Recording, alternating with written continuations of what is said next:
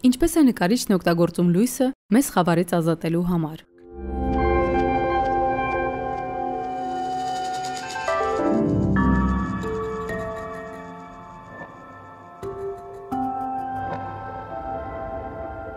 Լույսը բացահայտում է մեզ շրջապատող աշխարհը, մինչդեռ ստվերը ծածկում է այն։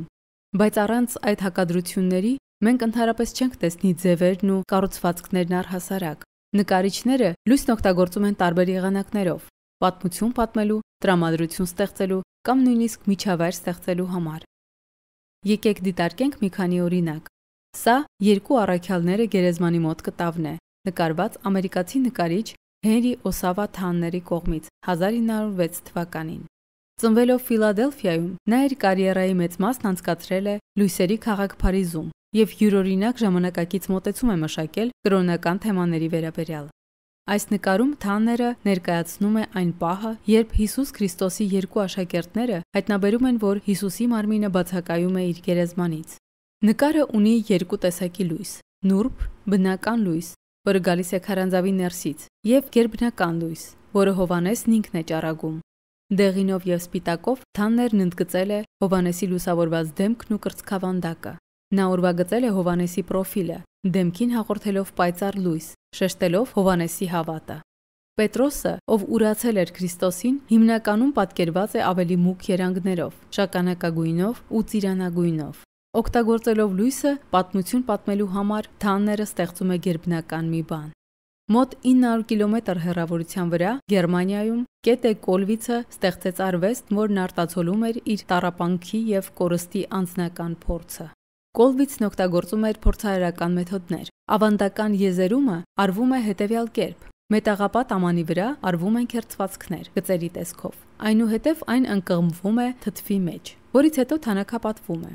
Տպագրված վիճակում այդ քերծվածքները երևում են որպես մուգ հատվածներ։ Կոլվիցի եզերումներից մեկը՝ մարտադաշտը, ներկայացնում է 16-րդ դարի գյուղացիական ապստամբության հետևանքները։ Սևով քողարկված կինը պատերազմի դաշտում փնտրում է իր որդուն։ Նրա լապտերը բազմաթիվ դիակների միջից լուսավորել է որդու ուժասպառ դեմքը։ Կոլվիցը ստեղծում է այս չարագուշակ տեսարանն առանց գույներ օգտագործելու։ Փոխարենը եզրագծերի տարածքները կենտրոնացնում է խավարը ստեղծելու համար, իսկ հիմնական հատվածները նկարում է ավելի նոսր թանաքով։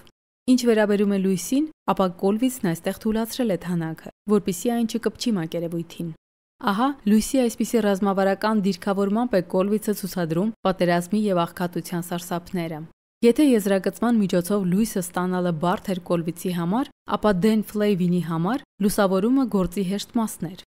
Ապրելով Նյու Յորքում 1960-ականներին Ֆլեյվինը արվեստ էր ստեղծում արդյունաբերական նյութերից, Ամերիկայի առօրյա առարկաներից։ Հուշարձան Վ. Տատլինի պատվին, որը աշխատանքների շարք է ոգեշնչված 20-րդ դարի սկզբի ռուս քանդակագործ Վլադիմիր Տատլինից։ Տատլինն իր աշխատանքում ձգտում էր համատեղել արվեստը և ճարտարագիտությունը, երբեմն նաև զանգվածային մասշտաբով։ Այս փառահեղ կառույցի իր դիզայնը հռչակում էր մոդեռն ժամանակի խոստումը։ Ֆլեյվինն օգտագործում էր լույսը Տատլինի դիզայնի երկրաչափությունն ու ոգին արթնացնելու համար։ Չնայած Ֆլեյվինի համար լույսը ոչ հոգևոր, ոչ զգացմունքային նշանակություն չուներ։